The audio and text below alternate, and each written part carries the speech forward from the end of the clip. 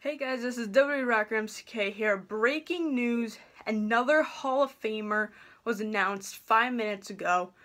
So happy. Teddy Long, Theater Long, is going into the Hall of Fame. He is the longest running general manager in WWE history.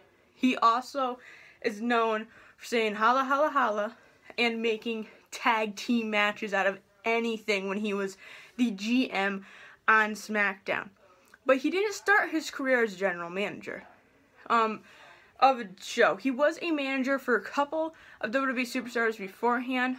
I believe one was Mark Henry, if I am correct by that. But he was pretty much known to fame for being the general manager of SmackDown. Now, sadly, he lost this at WrestleMania 28, and he didn't really ever come back to do anything from that point on, and had his retirement then. He kind of just went off into the sunset, never to be heard of again. He comes back from time to time to make a little special guest appearance. But that Teddy Long, Theater Long, whatever you like to call him, going into the Hall of Fame.